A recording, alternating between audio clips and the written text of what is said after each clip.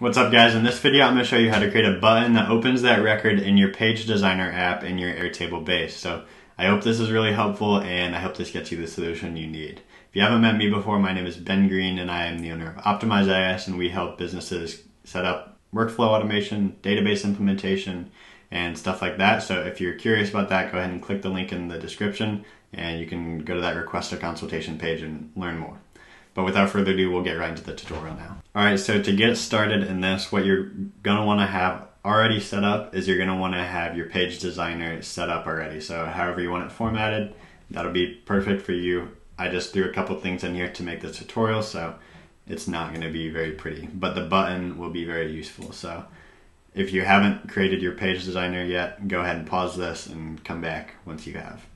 So to set this up, what you're going to want to do is you're going to want to add a field type over here, and you're going to want to add the button field type, and this is going to be very easy to do. So to do this, I'm going to change this label to Page Designer,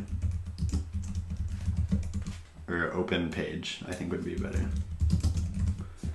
And you can style it however you would like. I like the solid gray one, and you're going to want to go into these actions and you're going to want to click Open in Page Designer.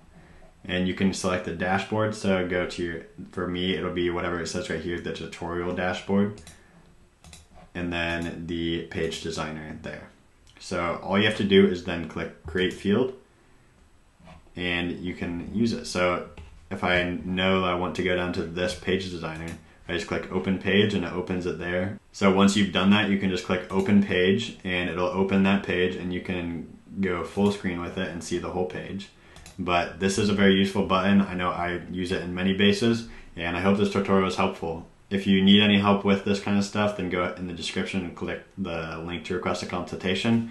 But also go throw a comment down in the comments section as to what you are using in your Page Designer app and how this button has helped you save time. So without further ado, you guys can go watch the next video, and if you are curious about more, you can go check out more app stuff. Then you can check out my video about the pivot tables and charts in Airtable that you can create. I go through how to create them and visualize the data that you really want to use to help you make better decisions in your business. So I hope this was helpful, and go watch those videos.